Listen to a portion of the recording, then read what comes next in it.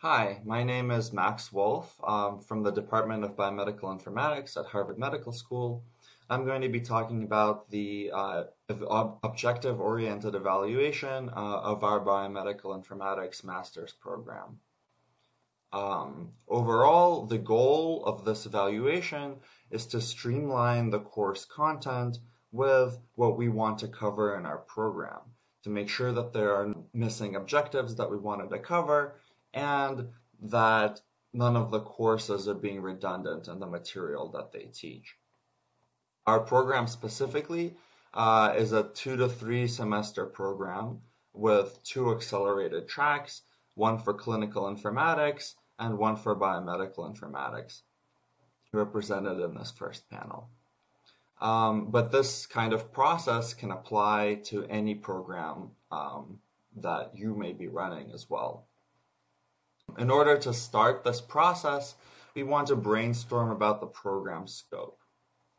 The first few questions here help set up the audience of the program, so the students. What kind of careers would they be interested in? What topics should be emphasized? And what is the student background as they're coming in? Depending on what they want to pursue and the more expert your incoming students are, the different kinds of material you may want to focus. And the 2 questions over here at the end help you figure out exactly what you want to achieve within your program, and depending on your program length, how much of that can actually fit into the time that you're willing to spend with these students. The next step is to organize the topics and the objectives together. So what we have here is biomedical informatics topics and biomedical informatics objectives. The topics are things that you actually want to cover with the program, big ideas like programming or domain knowledge. Whereas the objectives are something that can be used to evaluate the students, their learning goals, to see that the students are actually accomplishing and having an understanding of the topics that you're covering in your program. And this interplay that we had between the objectives and the topics help us generate 2 things. The first is a mind map, a linking of all of the different topics and objectives with the program that I will get to in a second, and a list of competencies that we can then use for the evaluation that I will talk about soon as well. The mind map was made with MindMeister software and was used to really organize the program as a whole.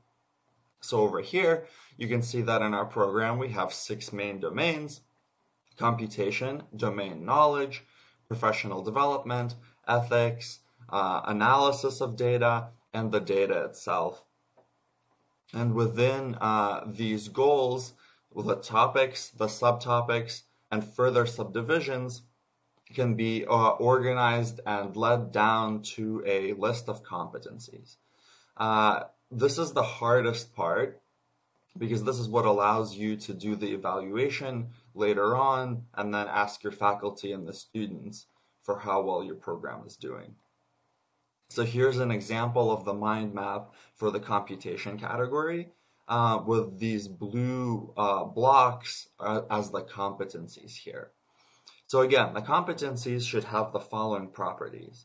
They should be relatively few in number so that they can be used for evaluation. They should be specific enough that a faculty member teaching a course can look at this competency and say, yes, I'm definitely teaching this in my course. And finally, they should be general enough that all of the course content and all of the different subject areas should be covered by at least one competency. So what we did with our program is to have a certain broad competency, which could then be subdivided further into different class objectives that are covering that competency. And you can go about as detailed as you want with this organization, but the competencies are the key part that gets used in the evaluation. The next step is using these competencies to evaluate the courses. So what we did is give a survey to our faculty that had the entire competency list. Special competencies that we thought applied to their courses were sub-selected to make it slightly easier for the faculty to go through all the different topics. They were asked to rate each competency on a scale of 1 to 5.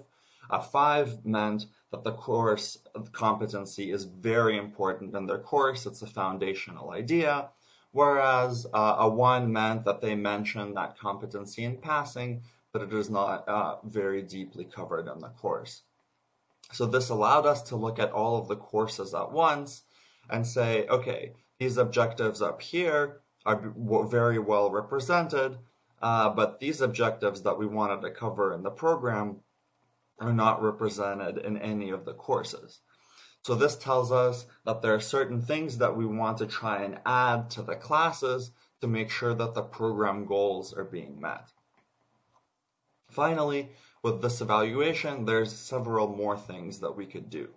For example, we could take each individual course and see how they map using the competencies to the original 6 domains that we have.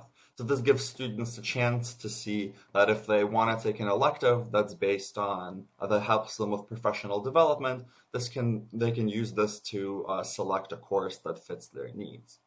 Also, we could further compare, ask the students the same kind of survey that we ask the faculty, and that'll get us a measure of whether the students are actually learning the content that the faculty are teaching. And these competencies can be used as a key to make that comparison. Thank you for listening to my presentation.